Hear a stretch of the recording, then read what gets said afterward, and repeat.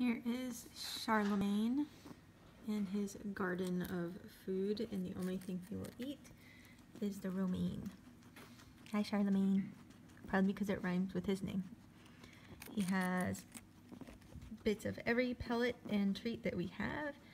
Dandelion green, romaine, bought carrots just for the tops, and carrot, 2 types of apples, watermelon, cantaloupe, muskmelon, 2 types of parsley, corn, carrot, kale, timothy hay, alfalfa hay, and that's the only thing he'll eat. He's spoiled. Hopefully he'll be feeling a lot better in the next couple of days and he can go back to being a normal pig.